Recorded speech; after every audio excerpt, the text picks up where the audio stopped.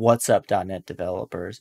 Do you love the command line and that's the place that you want to be? Well, in this video, we're going to go over the AWS CLI and how you can use it to manage your AWS resources, all from that place you love, right here on AWS for the .NET developer. Hey everybody.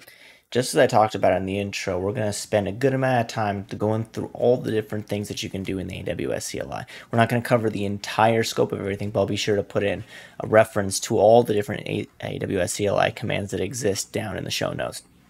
If you remember when we were going through our developer tools video, we walked through a bunch of tools, and one of them was the AWS CLI. We walked through installing the CLI, setting it up, and running a simple command. And I wanted to spend a little bit more time showing you what you can do and some of the different ways that you can access the AWS CLI.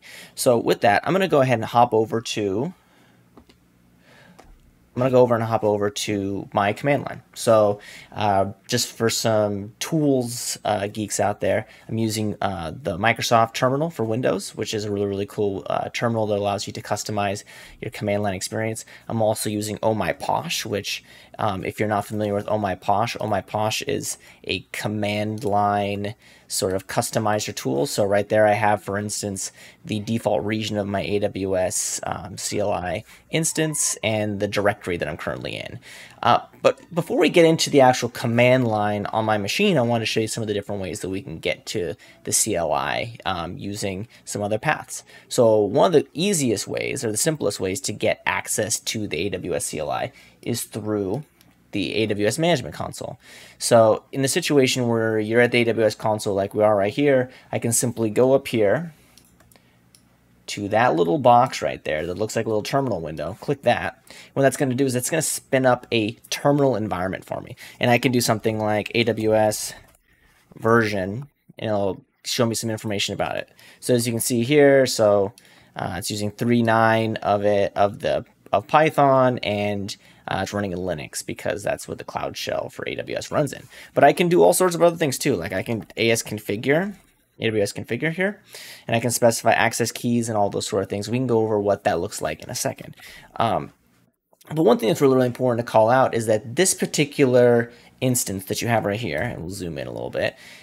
We'll zoom in.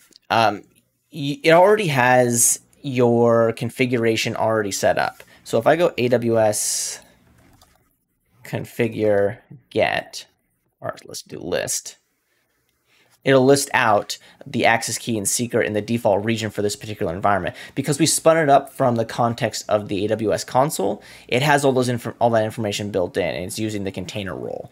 So we don't have to go through that AWS configure command. If we want to, we can specify another profile we want to run under. So that's a really cool way to access it. Another really cool way, and hop back over to Mike, is by Docker. So if you have Docker desktop installed on your machine, you can actually spin up a container that has an instance of the AWS CLI running in it and run a particular command.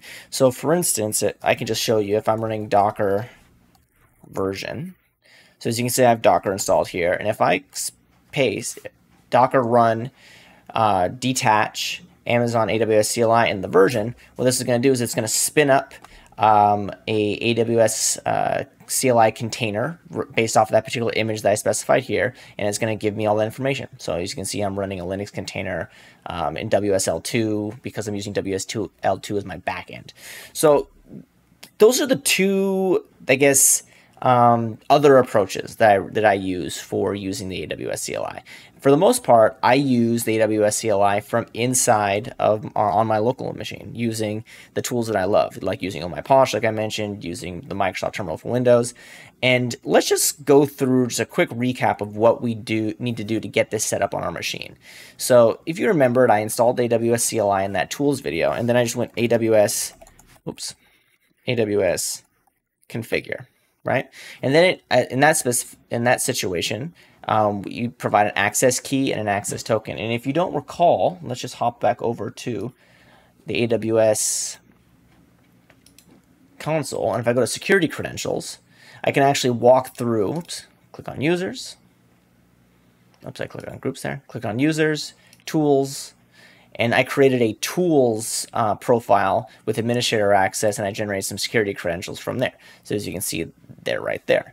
So if I hop back over to that, you can see this FXW.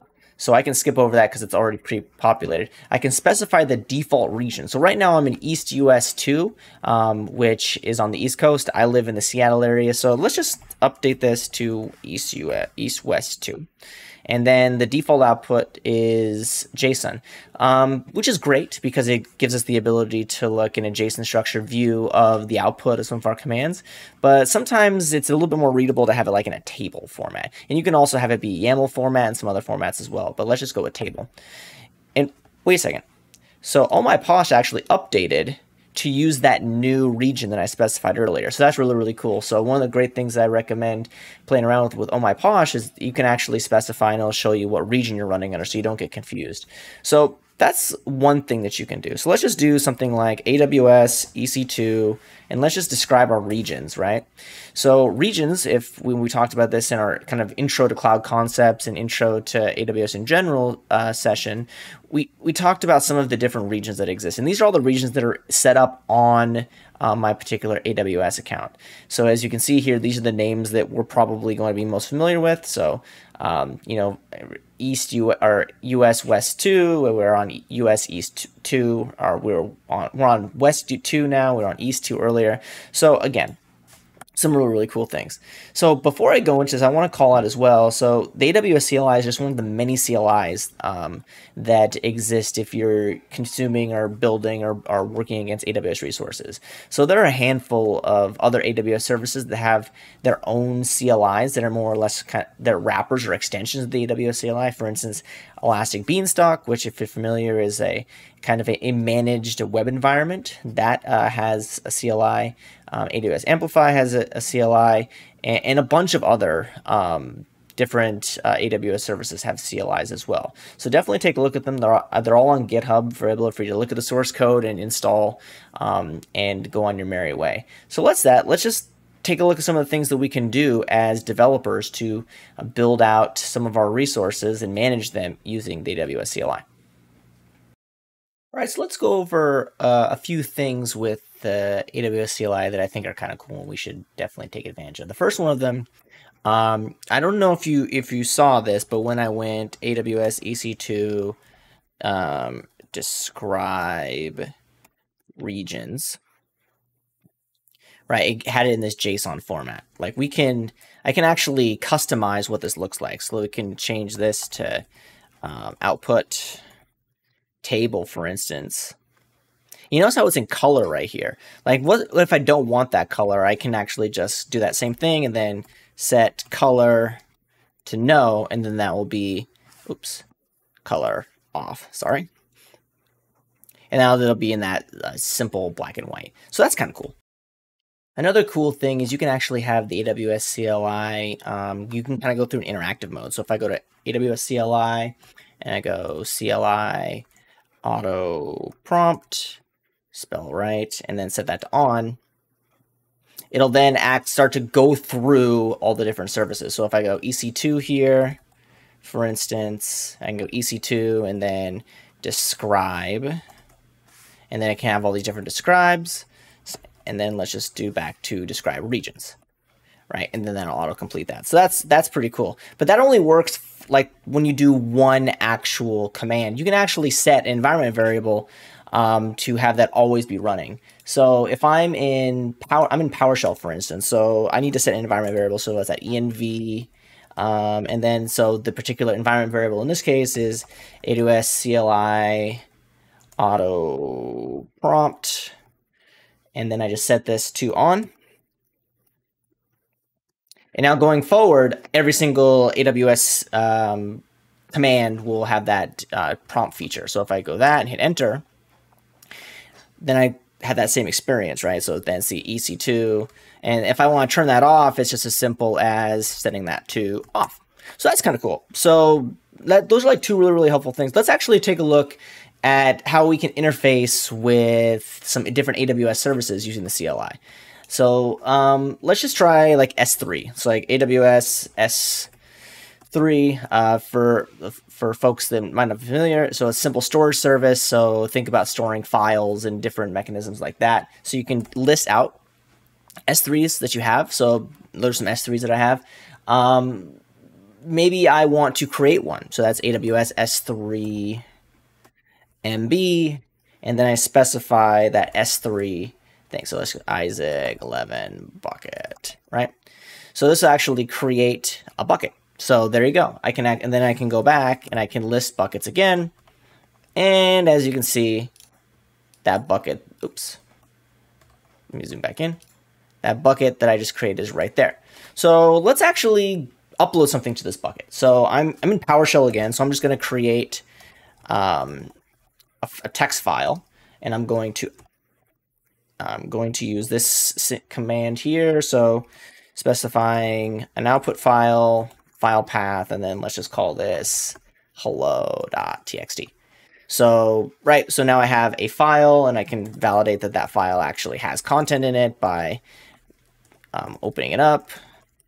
Right, so nothing super crazy there. So I actually can then go and take this file that I just created, and I can upload it to S3. And I can do that by AWS S3 CP, and then I specify again my S3 bucket, which was, let's just actually go up here just to make sure I don't mess up the name of it.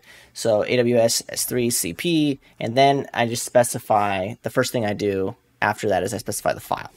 So there you go. So that's one uploaded to S3. So that's kind of cool. Then if I want to, I can actually then take that file and actually download it back. And that's the same thing. It's just the same command, except you flip the source and the destination. So let's just call this hello2.txt.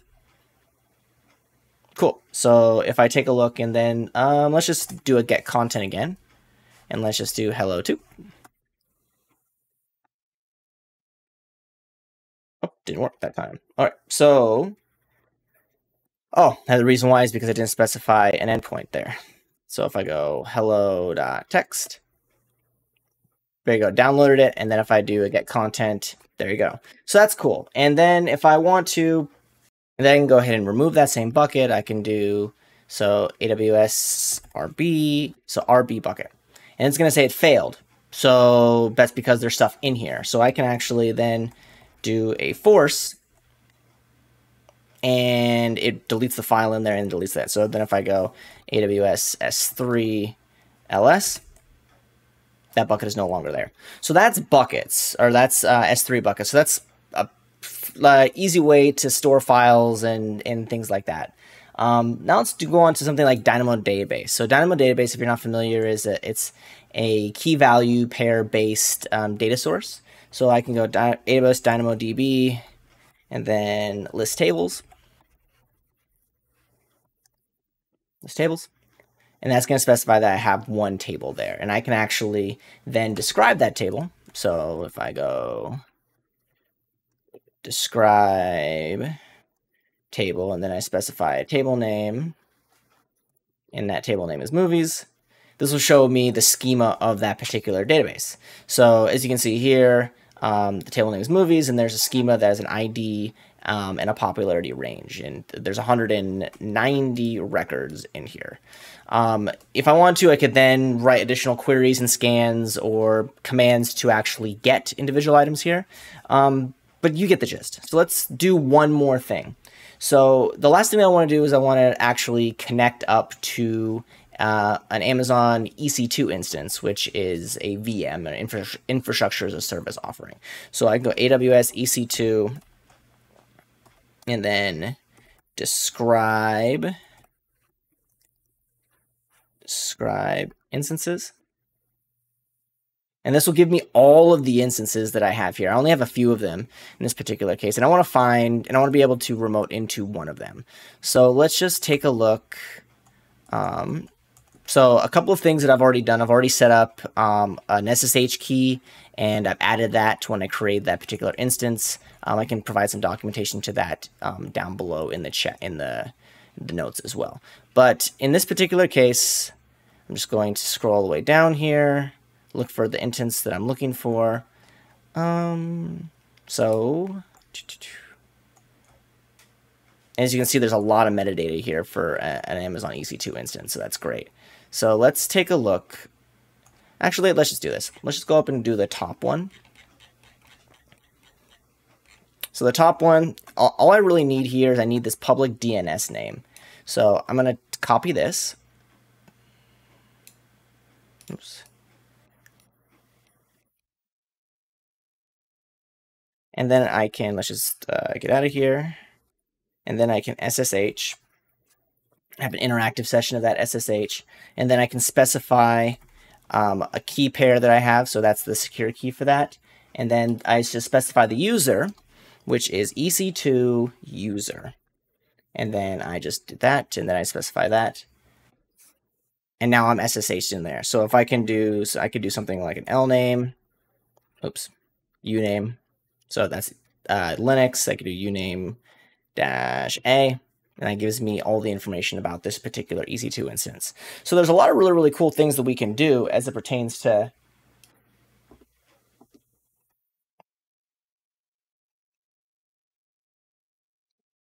So there's a lot of really, really cool things that we can do as it pertains to querying and consuming and interacting against different services in AWS. And this is a small snippet. I'll provide a link to the full reference of all the different services and all the different ways that we can permeate them. So that's what I had today. Stay tuned for another edition coming up soon. And thank you so much. And Dyna developers, let me know what you think about this. Be sure to like and subscribe. Let me know what sort of content you'd like to see and what sort of things that you're building on AWS. Thank you. Enjoy the rest of your day.